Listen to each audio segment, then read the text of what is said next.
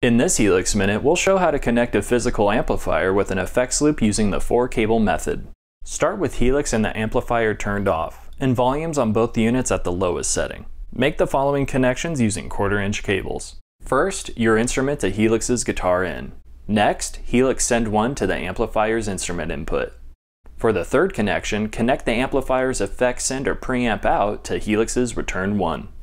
In the final connection, Helix's 1/4-inch left mono out to the amplifier's effects return or power amp in. Here's a graphic to show what the connection should look like when completed.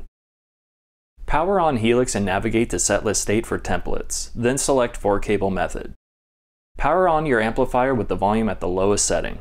Navigate to the effects loop 1 block, or touch foot switch 2. Start playing your instrument and slowly turn up the volume on Helix to 50%, then on your amplifier to a comfortable listening level. Use foot switch 2 to toggle the effects loop block to see if you need to make any volume adjustments. Use knob 1 to adjust the send gain to the amplifier's instrument input. Use knob 2 to adjust the return gain of the amplifier's effects send or preamp out.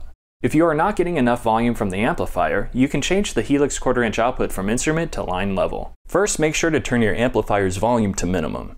Press menu, then knob 6 for global settings. Press page right and use knob 1 to set the output to line. And then slowly raise your amplifier's volume to the desired level. You can now add a different preamp on Helix if you want to have a different preamp than your physical amp.